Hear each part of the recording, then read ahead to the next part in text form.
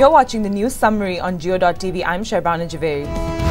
The Chief Justice expressed discontent over the absence of the Attorney General in court, saying that until the Attorney General didn't guarantee his presence in court, the court was left with no option but to summon all federal secretaries. The Attorney General failed to appear before the court today after being summoned to the Quetta Registry for the hearing of the Balochistan law and order case.